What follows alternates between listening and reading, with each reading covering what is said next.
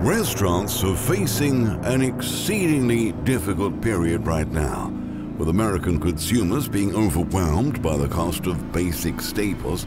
People have considerably less money to visit their favorite food joints this year, and this is severely hurting the bottom line of famous chains like Olive Garden, Waffle House, and even the NFL's official pizza place, Little Caesars. With lower sales volumes and more expensive costs, these and many other major brands are losing millions of dollars in profits and getting closer to bankruptcy court. Conditions will only become tougher as we enter another rocky period for the U.S. economy. So, before your go-to restaurant disappears, we decided to list several chains that are struggling to survive right now. Without further ado, here are 15 big restaurant chains that are in deep, deep trouble. 1. Olive Garden. When you think of free breadsticks, unlimited salad, and delicious pasta, one restaurant immediately comes to mind: Olive Garden. Despite being one of the most well-known restaurants in America, the brand is facing its fair share of struggles this year. Parent company Darden Restaurants informed investors and analysts that they will have to lower their expectations as inflation continues to pressure its main customer base. CNBC reported that the company's profits fell nearly $100 million below expectations, and that same-store sales dropped 8% below target. Raj Vennam, the chief financial officer of Darden, explained that because Olive Garden was both an eat-in location and takeout, that was more at risk due to the rising cost of everyday necessities, and sales numbers weren't as strong as the company predicted they would be. Catering to middle and upper middle class Americans, the brand has been particularly susceptible to disruptions as these groups cope with higher inflation and slow wage growth in recent years. As it turns out, consumers today are far less willing to spend $20 for an entree when fast casual brands like Chipotle are cheaper, and that's a major issue for Olive Garden. In response, the casual dining chain trimmed its menu, pivoted to takeout, and is trying to cut costs. But industry experts are questioning whether those measures will be enough to save the company from the overall decline in traffic and the reduction of its main clientele. 2. Five Guys. Many cracks are showing up on the foundation of the Five Guys empire. The company is facing major financial losses due to lawsuits that exposed that the company is violating food safety regulations. As reported by CBS News, the chain has been serving hamburgers made with beef containing high levels of antibiotics, according to the Center for Food Safety. Although antibiotics are used to prevent disease in livestock, they can also cause antibiotic resistance in humans. When antibiotics stop working, diseases become harder to treat. Life-saving surgeries riskier to perform, and a scrape on the knee can even turn deadly. Jean Halloran, Director of Food Policy Initiatives with Consumer Reports, explained. To make things worse, in recent years, the brand has found itself saddled with horrific managers who have been arrested for stealing. In one case, a former manager stole more than $27,000 in cash deposits from his restaurant, as reported by Sender Daily Times. A few months ago, another manager in Tennessee disappeared after stealing almost $15,000 from the company. On top of all that, government regulators are closely monitoring the chain, which has also been accused of violating labor laws and not paying taxes. While executives continue to ignore some of the problems the brand is facing and act like everything is normal, these and other events suggest that something is really wrong out of public view. 3. Waffle House. Did you know that about 600 Waffle House locations have been closed since 2020? The pandemic brought the breakfast chain to its knees, and up until today, management is struggling to bring Waffle House back on its feet. CEO Walter Amer revealed that sales volumes have dropped dramatically and an acute labor shortage is still causing disruptions in his operations.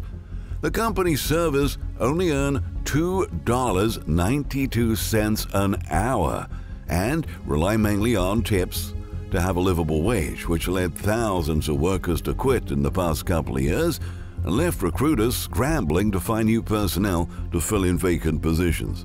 Still, the chain is now charging a 20% fee on all to-go orders, claiming that 10% is paid to servers and 10% is a service fee. However, customers don't seem convinced that's the real reason why prices are going up at Waffle House. On social media, many say the company is price gouging its customers while failing to provide financial support to its workers. Under public scrutiny, Waffle House is losing popularity at a time when it desperately needs to boost sales and profits to survive the ongoing downturn. 4. Texas Roadhouse. After the founder and CEO of Louisville-based Texas Roadhouse, Kent Taylor, sadly passed away due to the debilitating repercussions of COVID-19 in 2021, things have taken a dramatic turn for the worse at the restaurant chain. CNN reports that the company is struggling to manage rising operational costs, including commodity and labor inflation. The cost of its supplies has risen by about 17% from a year ago, while wages went up 7%. Today, Texas Roadhouse is really far from recapturing its target operating margin of 17% to 18%. Even though traffic rose by 7.6% this year, the cost of additional workers, plus higher wages and ongoing beef inflation, are eating into the company's restaurant-level margins, which declined for the 5th straight quarter, the outlet exposed. 5. Panda Express. Panda Express's problems are far worse than people realize. The Chinese fast food chain is in huge trouble due to a series of class action lawsuits filed by its employees and customers who have exposed the company's abusive practices. Staff members revealed that they were required to strip down to their underwear and hug partially clad co-workers during a cult-like ritual at a training seminar sponsored by the company as a prerequisite to promotion. The chain is facing accusations of harassment, hostile work environment, and intentional infliction of emotional distress. We are looking forward to presenting this case to a jury so that a clear message can be sent to Panda Express, which owns and operates over 2,000 restaurants, that it must put an end to its practice of requiring its employees to undergo horrific psychological abuse and harassment to be promoted. Oscar Ramirez, the case's attorney, said. Moreover, Panda Express just settled a multi-million-dollar lawsuit that claimed hundreds of thousands of customers paid hidden delivery fees with false and misleading disclosures. The lawsuit showed the company misrepresented the cost of delivery by advertising low-price deliveries, usually for $2.95, but then tacking on a 10% service charge for delivery for its customers. As a result, Panda Express is expected to take a huge hit on its profit margins this year, and this can put the chain in a particularly vulnerable financial position in 2024 and beyond. 6. Golden Corral. In recent years, some of the biggest Golden Corral franchisees have filed for bankruptcy and closed doors for good as sales sharply dropped at restaurants. Ever since the CDC warned the public to avoid self-serve eateries due to health concerns, the chain has faced a series of difficulties in attracting customers back to its locations. Golden Corral has closed nearly half of its restaurants over the past 3 years, and the demise of 2 of its main franchisees is further reducing its store count. According to the spokesperson, a franchisee that operated multiple stores went under and sought for Chapter 11 protection due to its huge $49.7 million in unsecured debt. More recently, Platinum Corral, Golden Corral's second-largest franchisee, declared bankruptcy, revealing it has permanently shut down half of its locations. The company's CEO announced that about 50 Golden Corral restaurants will be transformed into cafeterias in an attempt to increase sales and restore stability to its balance chain, but the chain seems to be too old school for a highly competitive industry where innovation is key for good business. 7. Cracker Barrel. Cracker Barrel has been losing thousands of customers in recent years, with complaints over the quality of its productions persistently rising since 2018. According to Best Life, the Southern-themed American restaurant chain is reporting disappointing financial results as sales continue to decline while operational costs are getting more expensive. So far in 2023, dozens of locations have been shuttered, and WMTV reported that a couple of months ago, all Cracker Barrel restaurants in Portland, Oregon, have gone out of business. A spokesperson said that the company is still coping with the financial repercussions of the pandemic and that at least another 40 locations are also at risk. 8. Taco John's. A new report by the U.S. Sun reveals that the popular taco joint Taco John's is being forced to close a number of locations right now as the chain fails to meet its lease obligations. The steep rise in commercial real estate rents has caused Taco John's to operate several stores at a loss over the past 12 months. Now, the company is trying to cut costs and restore its financial health by eliminating all of its underperforming restaurants from its system. In January 2023, there were 400 Taco John's locations across 23 states. Now, only 367 are still operating. 9. Dairy Queen. Many ice cream fans across the U.S. will be sad to hear that this beloved restaurant chain is conducting widespread store closings this year due to tensions between franchise operators and management. According to local news reports, the company just shuttered one of the oldest Dairy Queen locations still standing.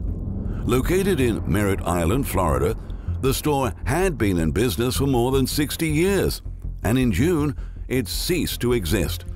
Executives are threatening to shutter other stores that are not meeting the necessary requirements to remain in operation, which include expensive renovations, new appliances, and the introduction of several digital devices that will help to track each location's productivity. Franchisees, on the other hand, are dealing with the soaring cost of dairy products as a result of the decline of the nation's cow herd, as well as higher energy, higher labor, higher packaging, and transportation costs. Unfortunately, it seems that the board is not willing to compromise, and those who refuse to comply will be on the chopping block. 10. Little Caesars Pizza. Even after becoming the NFL's official pizza joint, Little Caesars Pizza is facing an existential crisis. A new report reveals that for every $5 in sales, franchisees only make 90 cents. And that's making the chain look very unattractive in the eyes of potential investors. In fact, new calculations show that operating a Little Caesars franchise costs $1,023,000, but the chain only generates about $798,000 in yearly sales. That means franchisees are taking up a loss of more than 20% on their investment, and that can rapidly turn operators insolvent and put them at risk of going under. 11. Joe's Crab Shack. Since the early 90s, Joe's Crab Shack has been a cozy dining spot for American families. Each themed location was a colorful place for parents to share an enjoyable moment with their children. The chain was famous for serving heaping portions of seafood, but now the brand is rapidly disappearing, with only around 40 locations still open across 16 states. Over the past 12 months, a dozen restaurants were closed due to profitability issues, and a couple more ceased operations after 2 buildings in Vancouver and San Antonio that used to house Joe's Crab Shacks caught fire this year. Nonetheless, fans hope the restaurant chain survives for another year. Joe's Crab Shack has declared bankruptcy twice in the past 20 years, and its recent challenges may lead it to a similar fate. 12. Denny's. A viral video of 2 customers helping out at a Denny's restaurant speaks volumes about the chain's current problems. In August, Denny's in Texas was so understaffed that only 1 employee was present. To help out, the customers entered the kitchen and started cooking. Although the chain is experiencing understaffing problems that are not uncommon in the restaurant industry right now, its issues seem deeper and more serious than at other chains. Mashed report that about a dozen locations already went dark this year.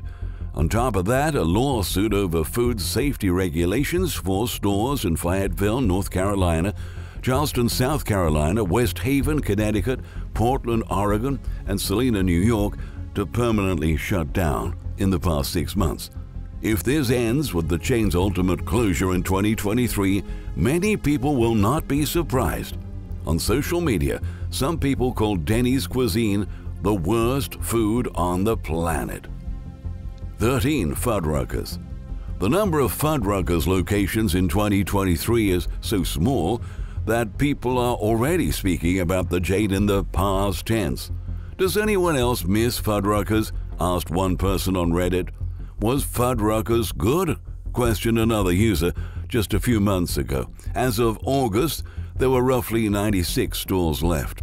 At the start of the year, the company conducted mass store closings, with restaurants in Texas and Central Florida particularly hard hit. Even though the chain also announced plans to expand, restaurant industry analysts don't seem too confident about that growth. They argue that the business model behind Fuddruckers is simply not effective enough to stick around for much longer. In a market flooded with big burger chains, the brand doesn't have an it factor that makes it special enough to stand up in the crowd. It looks like Fuddruckers will join the likes of other disappearing restaurant chains and leave us soon. 14. Friendly's. Founded in 1935, some say it's a miracle that Friendly's is still open. The business started as an ice cream shop in Springfield, Massachusetts. A few years after its grand opening, other foods such as burgers and fries were also introduced to the menu. Today, however, prices are much higher than they've ever been, and the restaurant isn't doing well financially. Just 2 years after filing for bankruptcy due to the pandemic, the chain is now conducting multiple closings, according to Business Insider. If 2023 is the last year for Friendly's, it will certainly be the end of a legacy, and many Americans will miss the chain. 15. Ruby Tuesday. Known for its affordable American dishes, Ruby Tuesday is another chain that's likely to disappear soon. Over the past decade, more than 600 locations were closed, and after it filed for bankruptcy in 2021, only 200 restaurants were left open across 11 states. Considering the chain's weak performance in 2023, its future remains uncertain. Over the past year, we've seen more and more individual locations close. This year, several Wisconsin, Connecticut, and Texas locations closed doors for good due to low profits.